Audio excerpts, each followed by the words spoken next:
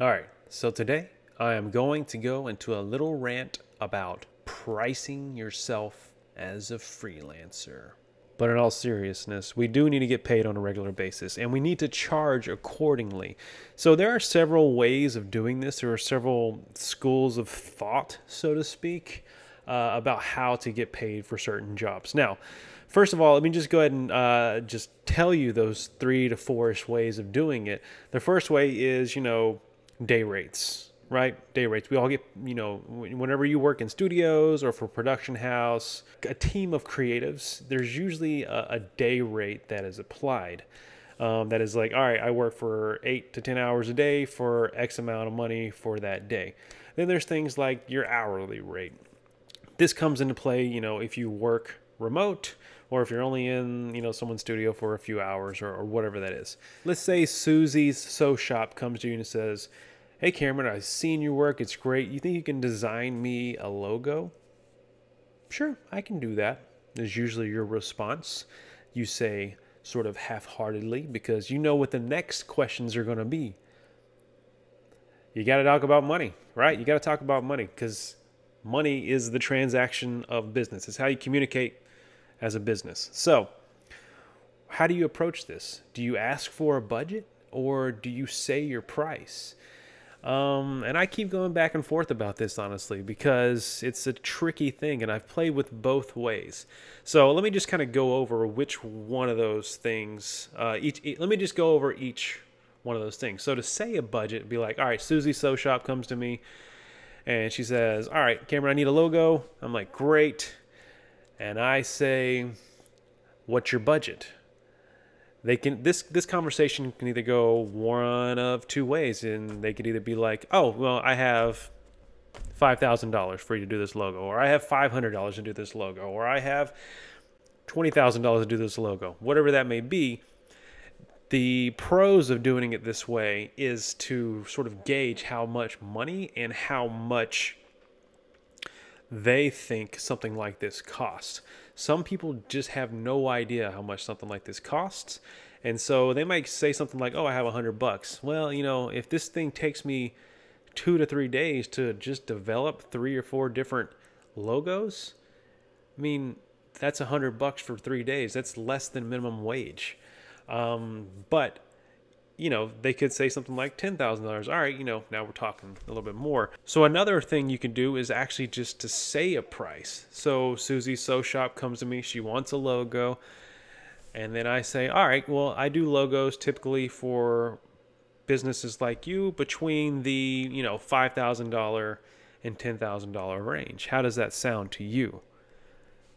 And with this method, you can usually gauge what the other person is thinking. They might be thinking, oh man, this is too much, or they might be like, cool, and there you have your answer. So it really just depends on your comfort level. First of all, are you comfortable saying a price? And you may have been doing this for so long. Like I have a buddy of mine who does designs, and he actually has like a one sheet where he says all of his prices. Like here it is, a la carte. You get a logo, you get a web design, all for X amount of money. And it really it also depends on the size of your client. Coca-Cola is going to cost more than Susie's Sew Shop. That's just the reality of it. Because Coca-Cola has a whole bunch of money, and what they invest in you, they're going to get a return on their investment. And you want to do the same thing with Susie's Sew Shop. I'm going to stop saying Susie's Sew Shop because it's a tongue twister. But Susie's Sew Shop might only be a $300,000 a year business, which is small for a business that has overhead and stuff like that. So for them to only spend, $3,000 to $10,000 on a logo design and a branding design it could be a lot of money for them. But someone like Coca-Cola, $10,000, they might not even look at you because that's not enough money to be taken seriously. So you really need to start thinking about that when clients approach you. If you really want to kind of gauge the client and price the client out. I'm not saying Coca-Cola is going to come to any of you guys, but they do. Make sure you're ready. So yeah, the two school of thoughts for me, at least direct to client work, is to either ask for a budget, which I think if you're starting off is a good thing to do because you might not have any idea what budgets are for marketing and design in a particular area. Say you want to get into haberdasheries, which is a sewing shop, right? If you want to market to, haberdasheries in the South, you don't know what their marketing budget is, so you just have to ask for a budget. Play with this a couple of times, and you'll kind of know what people are feeling as far as like how much money they want to spend on that. And eventually you'll learn that, oh, these type of businesses don't want to pay a lot of money for a logo. So I either won't work with them or I'll try to get creative with it. So I would say do that a few times to really just sort of gauge the expectations, to sort of get in your own mind how much you should be charging for stuff like that. If you think, all right, a client came to me, she said she only had $1,000 for a logo. I took the job because I needed the money and I had the time. Why not? It took me a week to do, plus, 3 rounds of revisions. You can kind of break down the hourly and see how much you made. If you only made $15 an hour, it might not have been worth it. And you'll learn for next time how much to charge. So there's the say a price method, right? Where, a client comes to you and they're like, I need something done. I need a motion design video. All right, I start off doing motion design videos at $5,000. Do you have that?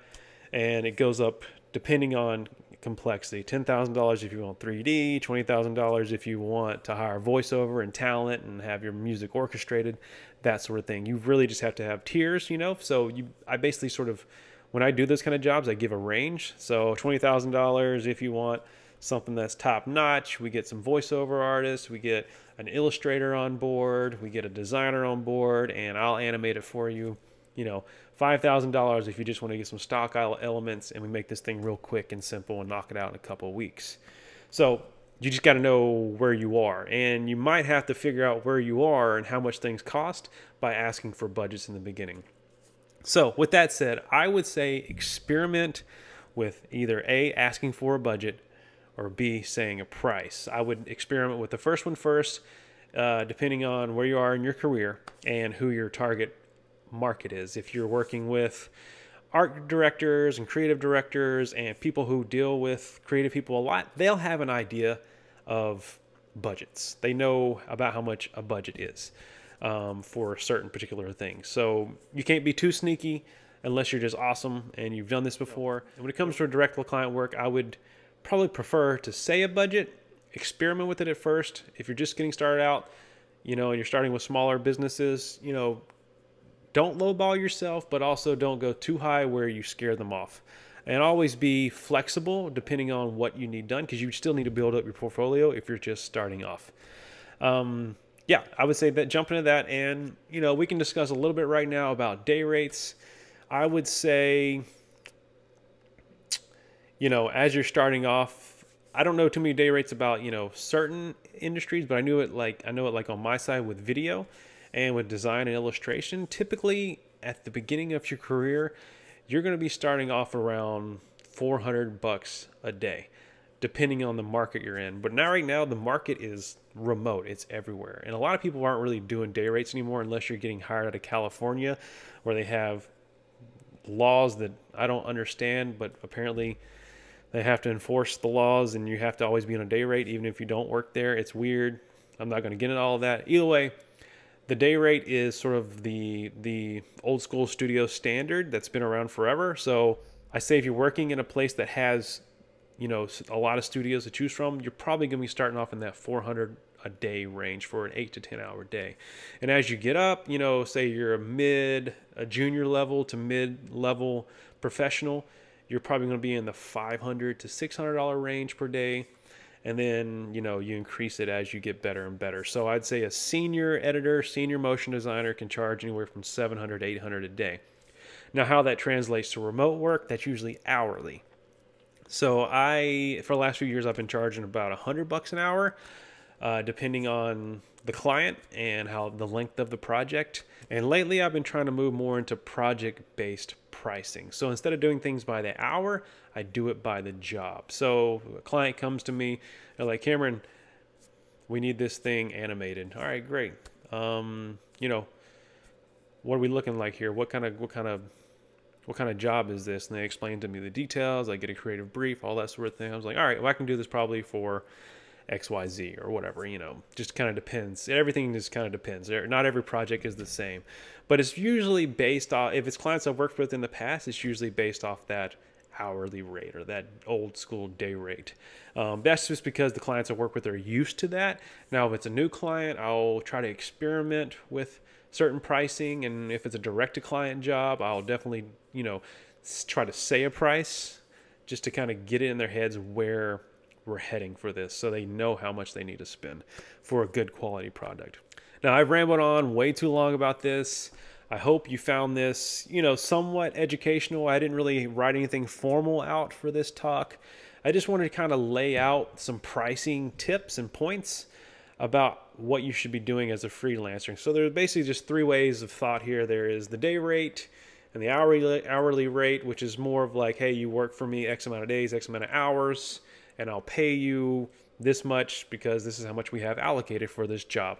And this usually is for things like working in studios or ad agencies, where they usually have a breakdown of the production schedule. They have line items, and for your particular role, they put you in a line item at $500 a day or $800 a day, and they still need to make profit off your time. Let's face it, you're just a tool for whatever it is they're trying to accomplish. So that's just the nature of it. It's a business thing. Don't take it personally. And the next thing is, to ask for a budget. So if someone comes to you, they want something, you ask for a budget. You just say, hey, how much do you have to make this work? And they say, oh, I have $10,000, but if we can do it for $7,000, that'll be great. That'll make my boss really happy. So you try to work within that and just be, a team player when it comes to that. And the third thing is to say a price, because some people have no idea how much something costs, or they have a price in their head and you want to sort of gauge their expectations because they're trying to negotiate as well. So they're all just trying to go negotiate and try to get profit, trying to run a business efficiently. And you need money on top of the money you spent to actually keep businesses afloat. And you want to make sure everybody's playing fair. All this is just a bunch of pricing talk, and I hope you really found it to be educational. And I'm happy to talk about it some more in a deeper capacity for each one. If you have any questions, I can deep dive into it a little bit more as well. And I plan on definitely having it more structured whenever I create my freelance course. So if you want to sign up for the email newsletter, I'll have a link below, and you can sign up for the newsletter. I'll be talking about stuff like this. I'll talk about portfolios, how to handle clients, how to do stuff with your money, like taxes and retirement, all that stuff. I'll provide it in the link below, and that's more to come. And I really appreciate if you sign up and stay sort of on the heartbeat of that, because I'm pretty excited about it. I'm looking forward to teaching you guys all that stuff. So feel free to leave a comment, send me a message, cam@camthemanking.com. I look forward to hearing from you, answering all your questions. I love helping you guys out. Yeah, have a great day.